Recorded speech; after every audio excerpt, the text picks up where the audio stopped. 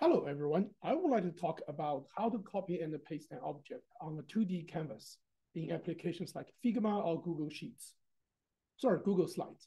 What I'm showing you is actually a software called KiCAD. Actually, it's a software program made for EDA, for designing schematics in circuit design.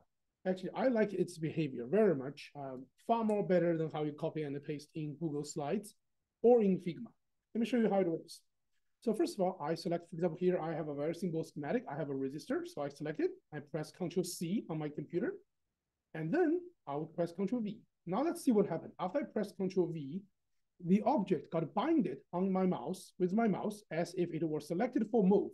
Okay, and I can hover my mouse to anywhere on the canvas, and then once I click the left button on my mouse, this object will be placed at where I select. I really love this solution. In many other tools like Google Slides or Figma, once you copy and paste an object, the new object, the copied object will remain at where it is or slightly offset from the source. Then you have to do the move again. But in KiCAD, as you can see, as you press Ctrl-C and Ctrl-V, the object becomes bounded with the mouse and move with the mouse until you drop it at anywhere you like.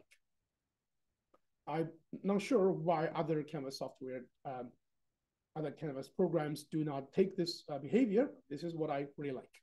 Thanks for watching.